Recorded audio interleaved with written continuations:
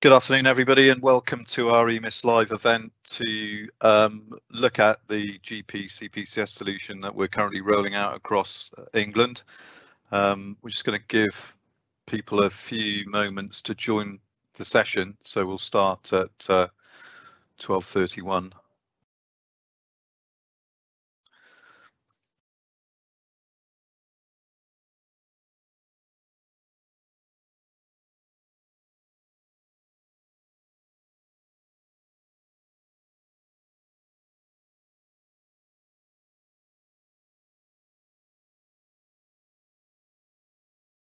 Okay, my clock's gone to 12:31, and as if by magic, all the attendee numbers went up slightly. So very warm welcome to this afternoon's session. Good afternoon to you all. My name is Kevin Noble. I'm currently the Director of Professional Services at Pinnacle.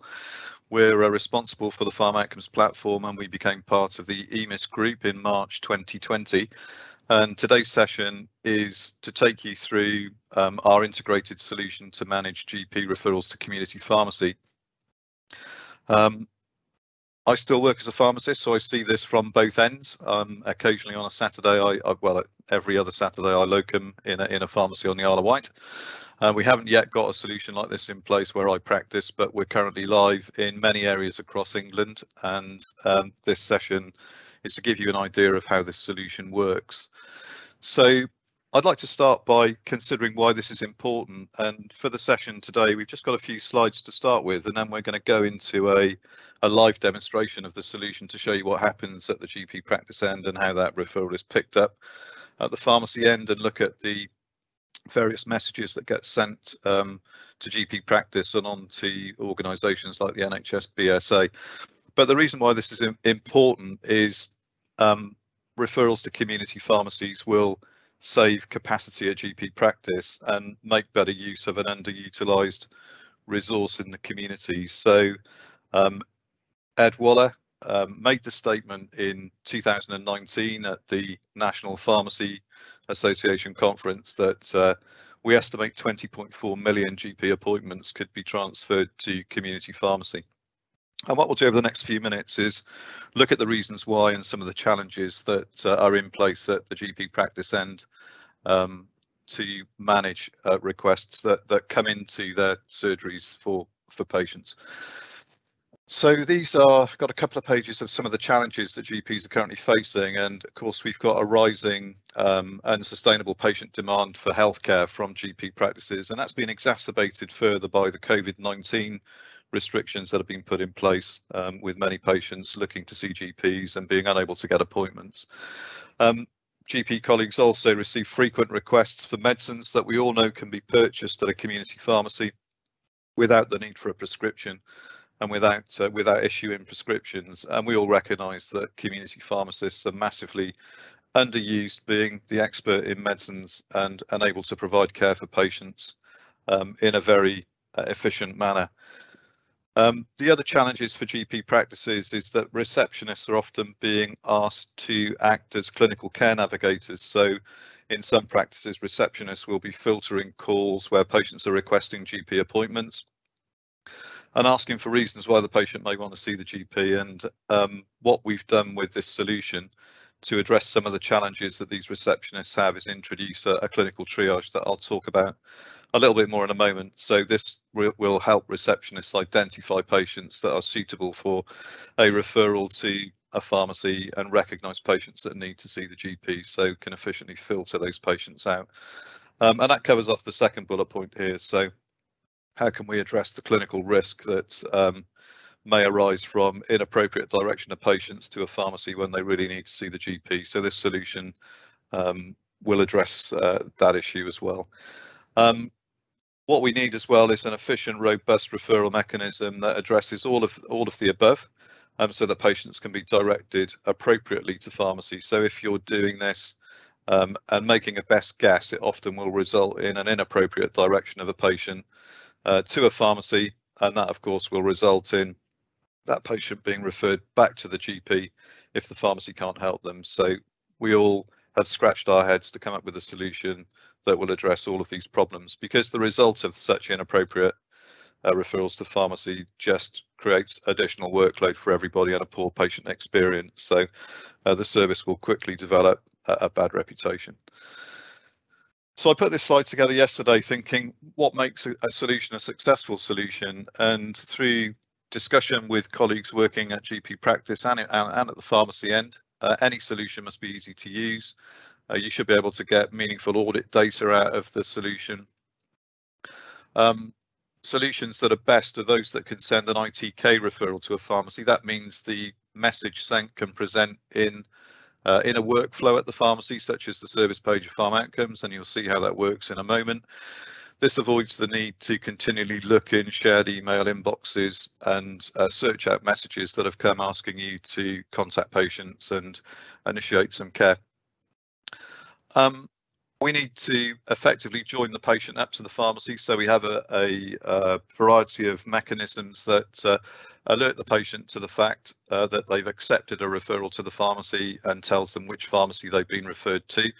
And those are messages that get sent to the patient as both email through the patient access solution and as an SMS that's an optional add-on for people that are looking at the system to use. We need an effective triage tool to address the challenges that receptionists face with filtering patients appropriately and only making appropriate referrals to community pharmacies. And ideally, we want any referral tool or mechanism to be part of the GP clinical system, so to be embedded within the GP clinical system, so it's easy to move into the referral solution and also for information transfer to take place. And we need to have a robust referral solution that can provide a solution to send a referral to any community pharmacy as opposed to only a few. So let's have a look and see what the Patient Access Connect solution offers. So the features of this solution that you'll see in action in a moment are it can be accessed directly from the EMIS web system from a variety of pages, including the home page and the patient consultation page. The patient data can pre-populate across into the referral template, so that saves time with avoiding the need to re-key information. There's a 2-minute triage, which we'll go through and cover off in a moment to show you how that works, that will pick up red flags for patients and help care navigators to identify patients that are suitable for referral versus those that are not suitable for referral. And that triage tool has been developed by Dr. Sarah Jarvis at EMIS and has been peer reviewed by a GP panel, so we're confident that it reflects the best current guidance. And that referral triage mechanism also will identify red and amber to highlight patients that need to see a GP, either for an urgent or a non-urgent appointment.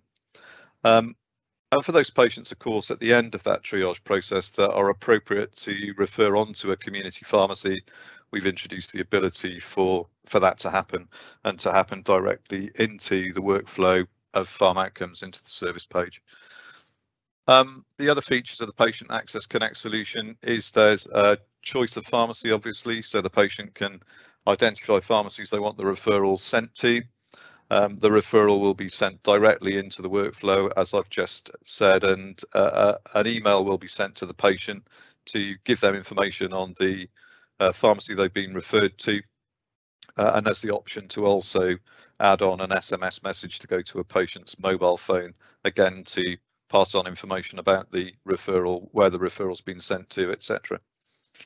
The pharmacist will receive all details of the patient and the reason for referral into their workflow.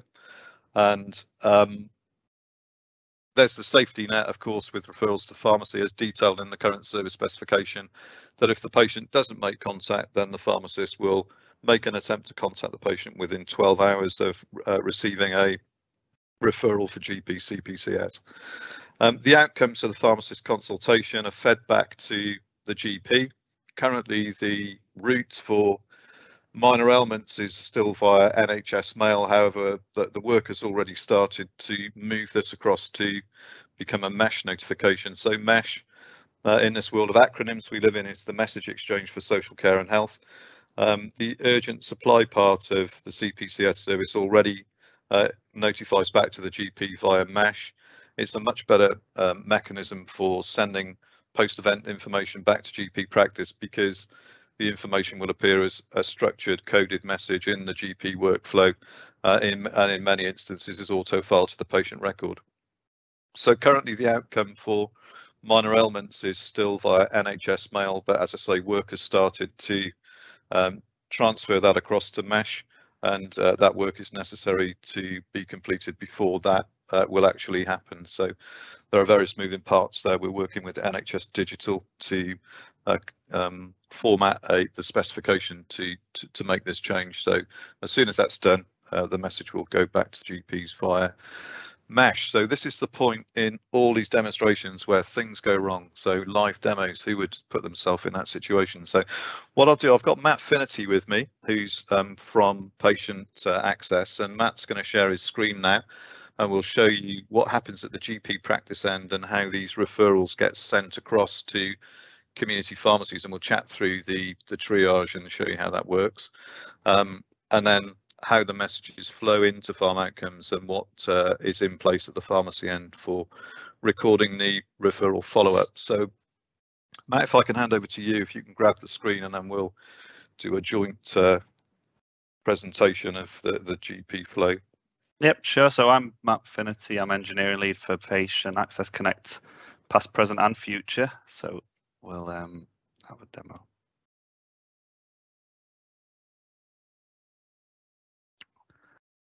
Okay, so as Kevin was saying, there's multiple places that you can launch Patient Access Connect from directly within the EMIS web system. There is that inside the care record. So there's a button within the ribbon across multiple different pages that we can launch from. So in this case, a GP or a clinician can directly launch the solution. Alternatively, we also have the button available within the appointments module. So for any receptionists or people triaging patients, they'll be able to launch it from their own workflow where they probably usually launch the system from. So with just one click, we'll launch the system, and Kevin's going to direct me around here a little bit. Yeah, great. Thanks, Matt. So there are a number of options here available to the clinician. You can see there are 3 buttons in this field here. So we can actually direct a referral instantly. So if a patient phoned up and they had a query for a GP that they knew they needed to direct to a pharmacy, they can just create a referral by simply clicking the create referral button. And we're going to get to the screen that takes us to at the end of the triage process anyway, so you'll see what that looks like. But there's the ability to simply send a referral if that need arises, or there's the ability to triage the patient using the clinical triage tool. And to do that, the Care Navigator would simply click on Assess for Referrals. So opening up that page will take you through to a page where the triage begins. So clicking on Begin Assessment, the Care Navigator will see a screen that is there as a filter. So the GP CPCS referrals cut off at the age of 1. So if you were to answer the question here that the patient was 1, then they would be blocked, and a pop-up would appear to say this patient needs to see the GP, so is inappropriate for referrals. So going back to the referral page itself, we can see what happens then when you click on No.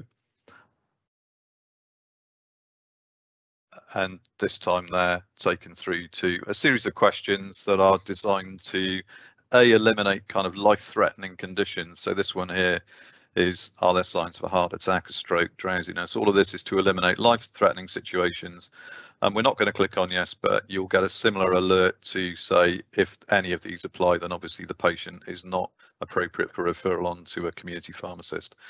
So answering no will take us through to a series of questions that have been recently introduced to filter for COVID symptoms. So again, if you were to answer any of these yes, appropriate directions appear in the page to say don't send the patient to the pharmacy, give them the best advice for COVID management. So we're going to answer no to all of these and confirm to continue, and then a series of conditions will appear that are aligned with the current service specification. So this has been built with the service spec in mind, and selection of any of these conditions will give the opportunity to ask further questions. So we're going to go for diarrhea and a tummy bug. Very common reason for referral into pharmacy when I look at the audit reports, uncomplicated diarrhea. So continuing that will take us through to a series of questions that have been designed to highlight red flags. So for example here, if you were to ask these questions and the patient replied, yes, my bowel movements are jet black and sticky.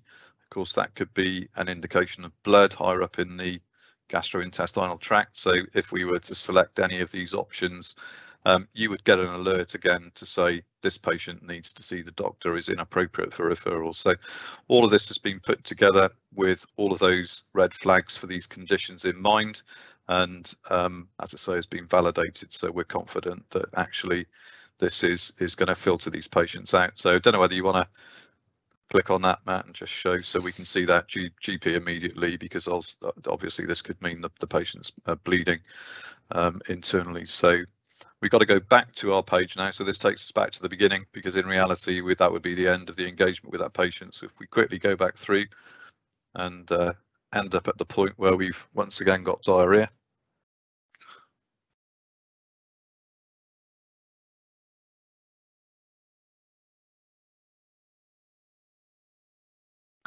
And this time we're going to say none of the above. So we've considered all of the red flags, and at this point in the process, the patient has the opportunity, or is given the option to be referred to their community pharmacist. So of course the patient can decline, but if they're given a choice of waiting for an appointment for a number of days or seeing a healthcare professional today, 9 times out of 10 our experience is that they will accept the referral. So clicking on create referral will take us through to the patient details page. So the good thing about this is all of the information is imported from the patient record. So all of that is pre-populated, no need to rekey, and we can enter into our notes field the reason for the referral.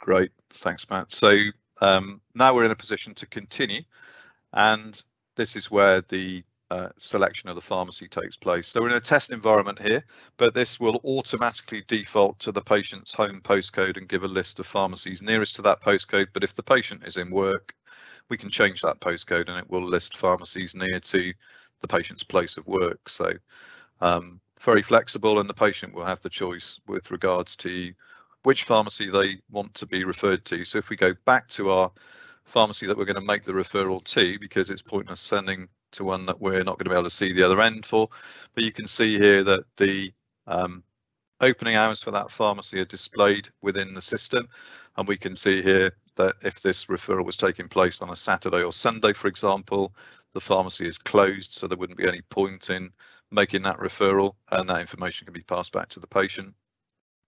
But we're now sat here on a Wednesday, so we can see it's open at the pharmacy from 9 till 5, so we're going to make that referral and send the referral.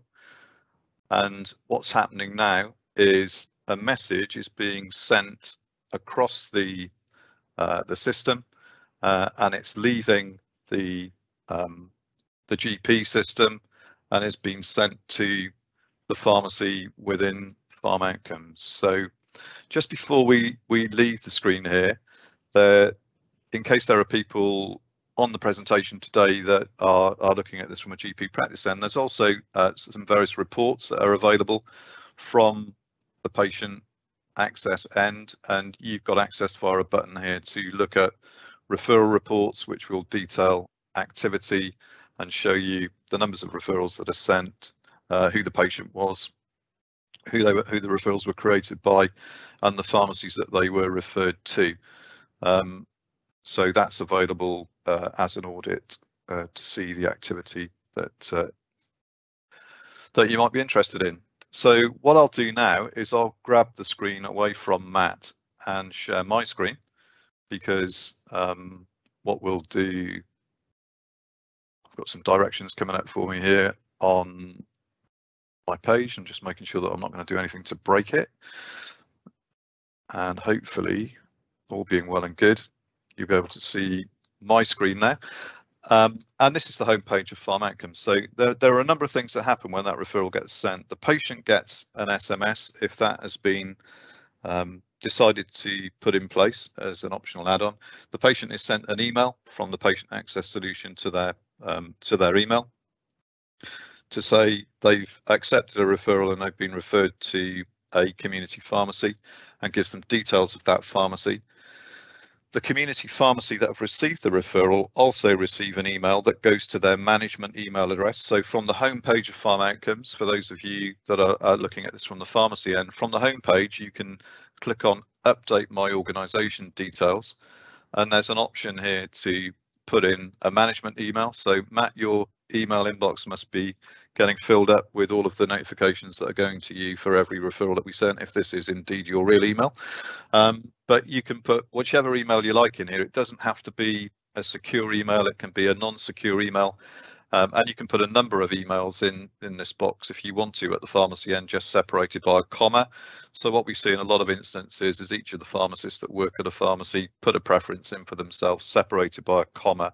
It doesn't have to be secure because there is never any patient information that gets transferred in this email. It just simply says, you've received a referral from this GP practice, please log into Pharm Outcomes to pick up this referral. So the referral itself will present in the services screen. So I'm going to go through to the services screen now, and you can see here we've got a few GP CPCS referrals that have come in.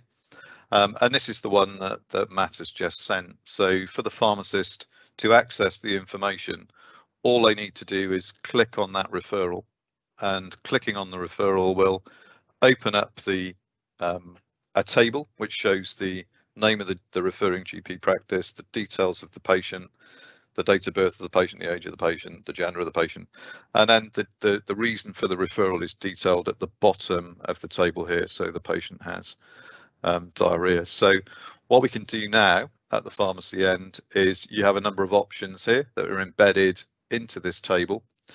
If the patient never turns up at your pharmacy, or you manage to contact the patient and they say, do you know what, all of a sudden this resolved and I no longer come to see you, need to come to see you, you can click on close here, and this will just make the referral disappear from your services page, and the care is closed off.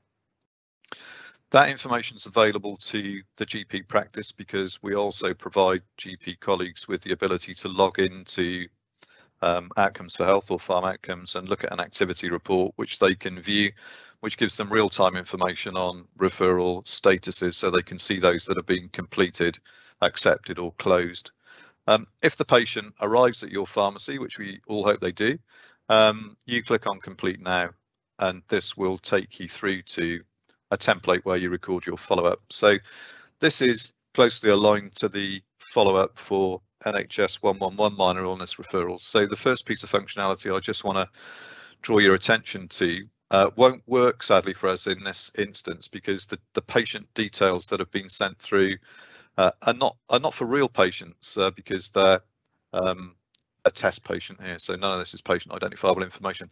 But if that had been a real patient, then what happens here is you have the option to look or go quickly to that patient's summary care record if you wanted to look at any prescribing history or medicines history or anything that might help you with this consultation. And you access that from a hang tab that's made available to you in the service template here on the right hand side. So at the moment it's greyed out, it's this summary care record hang tab here. But if this patient is validated against the personal demographic service, which for real patients, you'd have a button here to say, this patient's been validated, click to confirm, and then this hang tab goes orange, and you will be able to click on this hang tab and be taken through to the consent page for that patient's summary care record. Be aware that you do need to have a smart card in a smart card reader to make use of this functionality. So you need to have a valid smart card in a smart card reader attached to the computer you're working on, and have the right role-based access code on that smart card. So if you want to know what that role-based access code is, I can tell you it's B0257. And if you see a registration agent and you've satisfied the necessary criteria, they can add that role-based access code to your smart card so you can use this functionality. It appears in quite a few of our templates these days, so useful to have. The next question is consultation type, telephone or face-to-face. We're starting to see more people face-to-face. these days, or I certainly do when I have my days in practice, which I thoroughly enjoy. And if you are seeing somebody face to face, then if they're accompanied, they may be a child. If they're accompanied, we need to capture who the person is that's with that patient and just make sure that the patient's happy for them to be in the consultation.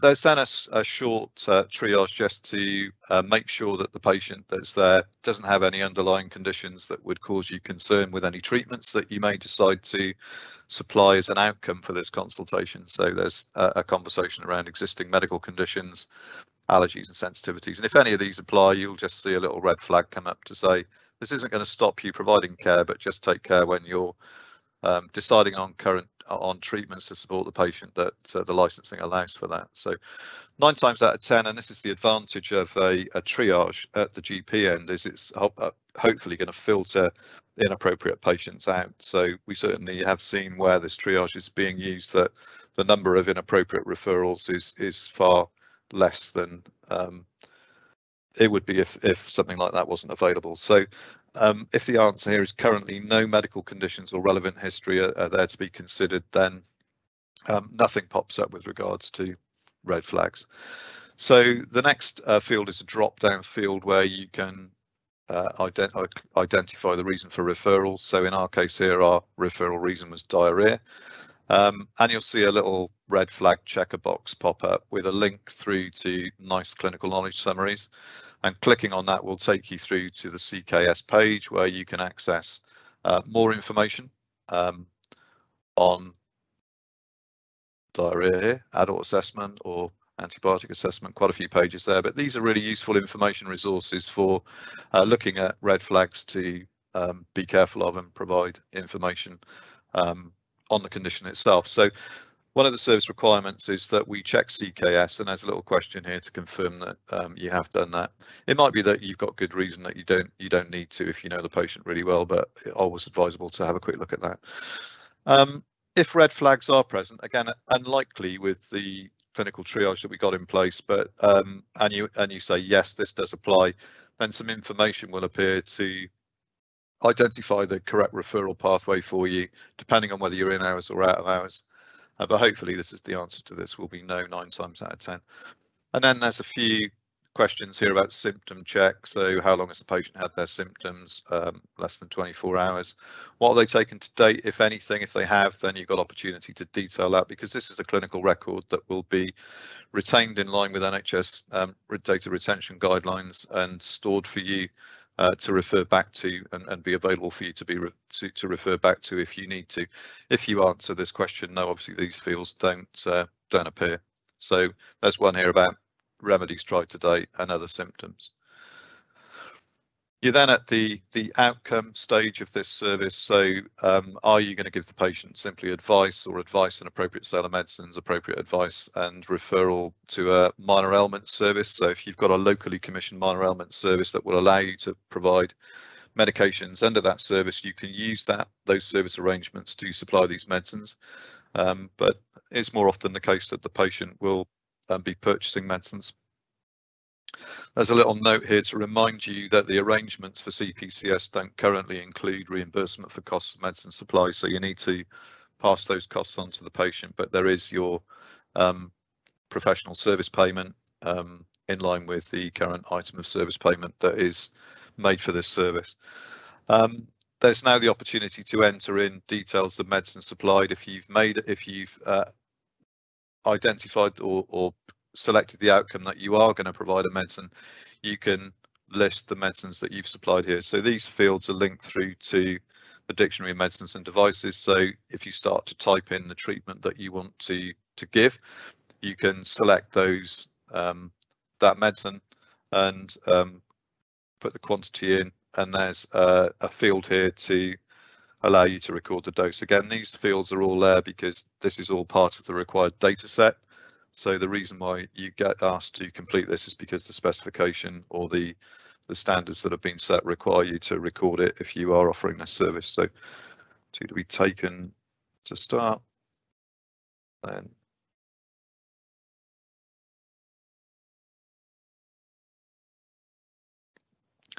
If you're supplying a second medicine, if you were going to give some Diarrhyte sachets, for example, you could list that in this field here, but if you're not, then those fields remain hidden. And then you're at the end of the consultation and providing advice to the patient. So this is just there as an aid memoir list, really. So again, this is the advice that the service specification requires you to pass on to the patient. So at this point here, what I do in my own practice is I use this as an aid memoir list and tick this how I go. So I'd just be advising plenty of fluid intake and how to take, and then how to take the medicines, to take 2 to start and 1 after each loose stool, and then advice to the patient to make them aware of what they should do if their symptoms get worse. If the patient's been signposted to an electronic information resource, tick this box here. If you've directed them at something like patient.co.uk for advice, or if you've supplied printed leaflets, just record here. There's some embedded hyperlinks here where you can click to go to online information resources and access leaflets if you wanted to do that, and then advice on managing future minor illness. So you might want to highlight to the patient the conditions that you can provide support with moving forward. There's a little notes field here that's a non-mandatory field that allows you to record additional instructions that you've given to the patient, and here is an option just to say, is it the patient that we've advised or a patient's representative if you were speaking to somebody over the phone, or if it was somebody attending on behalf of the patient. And then this tick box here is there just to confirm that the consultation has been closed with the advice to the patient that they should come back and see you at the pharmacy, or make an appointment to see their GP, or call 111 if their symptoms don't improve or become worse. So ticking that box there is the end of the consultation part of this, but there are some remaining fields here. I think in reality this button here is default to no, so you don't have to do anything apart from save the record at this stage, unless you wanted to report an incident. So incidents, as far as CPCS are concerned, are kind of messages around patients that might have been referred to you that aren't suitable for the service and there were concerns, or any incident that you think you need to record here. What happens with these messages is they populate a notification that go back to the commissioners of the service at the moment. So they're keen to analyse outcomes of incidents that might arise as part of this service. But as I say, with the triage in place, it's highly unlikely that you're going to get that happening for patients that are sent via this route. So if the answer to that is no, then that field remains hidden. But you have opportunity here to record some notes. So in some areas, referrals are made where the GPs are aware locally that pharmacists have PGDs in place, or patient group directions, that allow them to supply prescription-only medicines for certain conditions. So a good example of that would be something like the ability to supply nitrofurantoin in a short course of nitrofurantoin for uncomplicated urinary tract infection, and pharmacists are getting referrals through for this type of thing in some localities. But this is where you would record the details of the medicines supplied if you were supplying medicines under a PGD. There's a little notes field here to do that. And if you want to send us feedback on the service, you can use the box at the end of this template that gives you opportunity to give us information on how you feel we might be able to improve the service or make it easier to use for the end users. We're always interested in that and look at this feedback every quarter to see if there's a recurring theme that we can make life easier for you. So obviously this has taken a bit longer because I've been talking a lot about the different fields, but at the end of the consultation here, you would simply click on save, and when you click on save, there are various things that happen. There's a message that gets generated that goes back to the patient's GP. So that's the post-event message that will inform the GP of the outcome. And as I said earlier, shortly that will be migrating or changing to be sent via the mesh mechanism. So that will make life a lot easier at the GP practice end for GP colleagues. But at the moment it goes via NHS mail, so that will send, provided the GP has a verified secure email set against their practice, which most have now. The other thing that happens here, of course, which is important for the pharmacy end, is the fire message. gets sent to the NHS BSA, and the claim is populated into the Manage Your Service portal. So saving that record will do all of those things unless the mandatory fields have been left blank, and then you'll be taken back to the fields that are missing and marked as mandatory. So that kind of concludes the practical side of this. So I just wanted to finish off by talking about some plans for the future, and then we'll have some opportunity to take some questions. So we're already getting some feedback from GP colleagues and pharmacy users in some areas, and requests for improvements, which we've taken on board and we're acting on currently. So one of the questions we often get asked at the GP end is, when I move into the referral tool, into the Patient Access Connect referral tool, will the information I record there write back to the patient record? So the answer to that is currently not. It's available there for you to access from within the patient access tool itself, because you saw the reports that Matt brought up very briefly earlier on. But we are working to have write back to the patient record, so that is on our roadmap, and we're hoping that that will be in place either by the end of this year or early next year.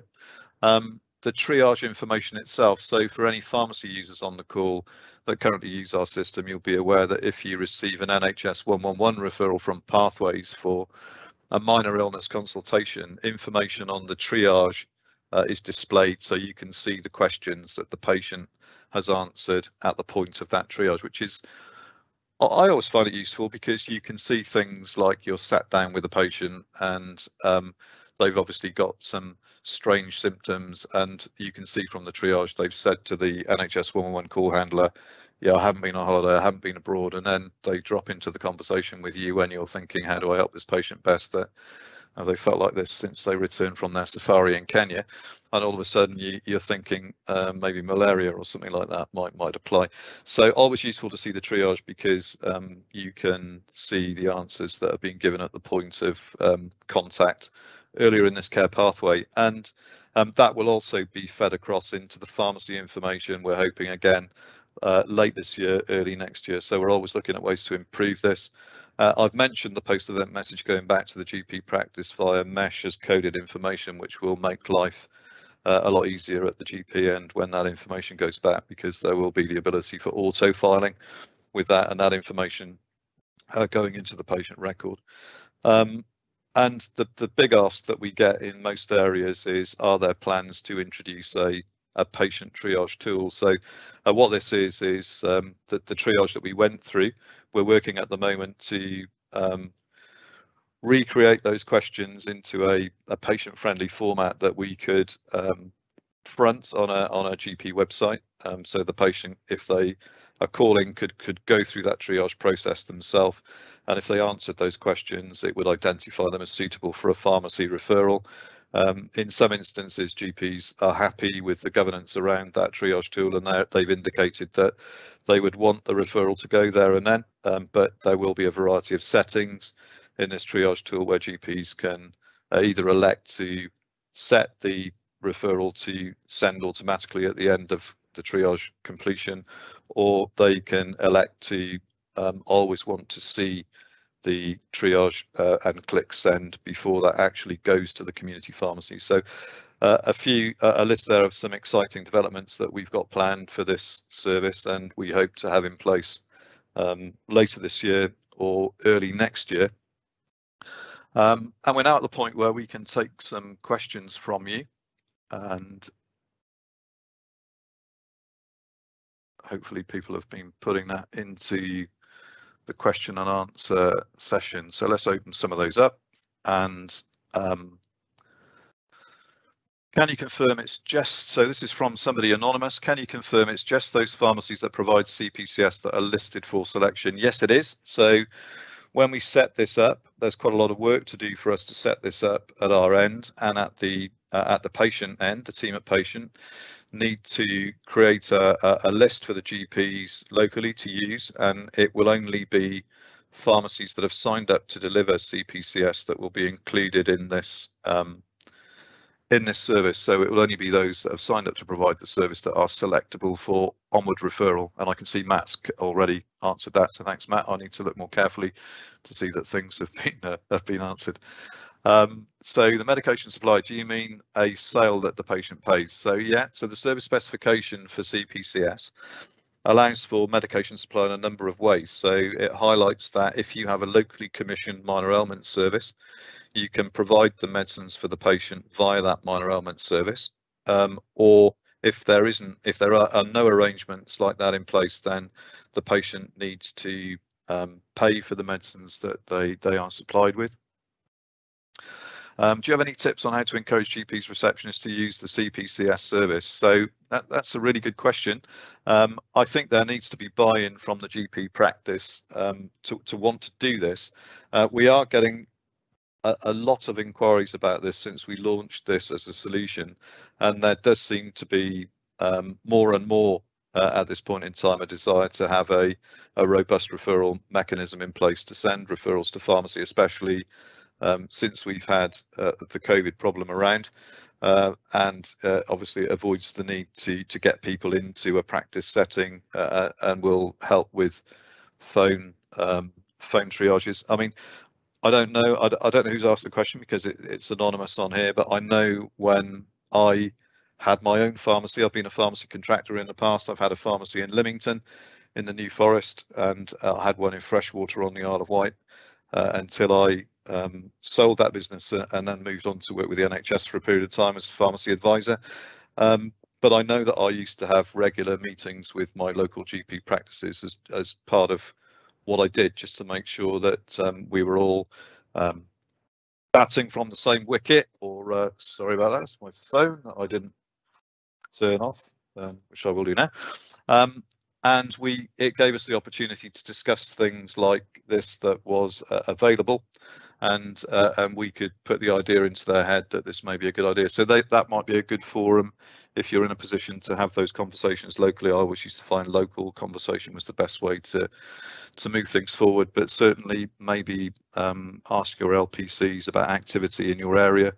We've got certain areas of the country where LPCs have been very active in having some of these discussions with PCNs and GP practices. So that may be a good route into this for you. So that's all the questions we've got published. If you have any more questions, and there's one that's just come in here that I'll just move into the published section. So is this only available to EMIS users or can be used with proscript users in community pharmacy? So the solution is a GP practice solution. So the triage solution is a mechanism to send referrals from GP into pharmacy.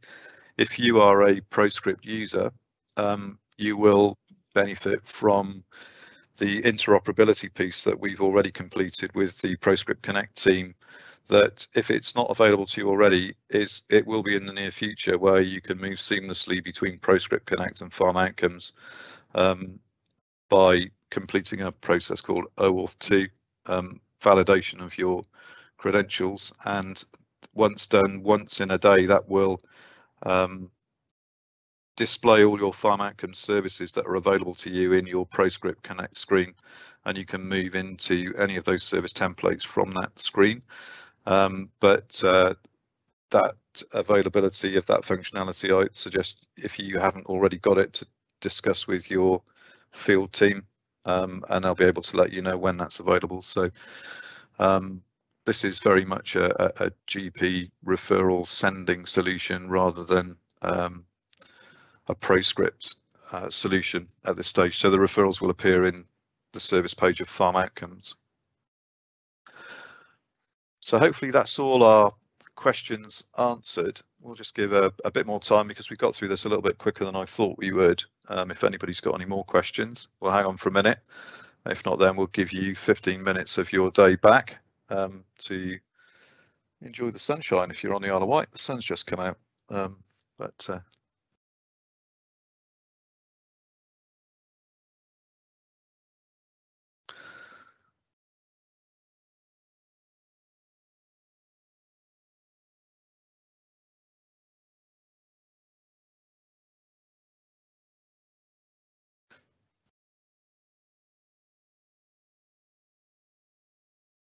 Okay, I think that's can't see anything else that's come in. We will look through the questions and publish answers to all the questions after today's event. So all that remains for me to do is thank you very much for your attendance at this session. Wish you all the best with this service moving forward, and enjoy the rest of your day. So we'll bring the session to a close. Thank you, everybody. Thanks very much.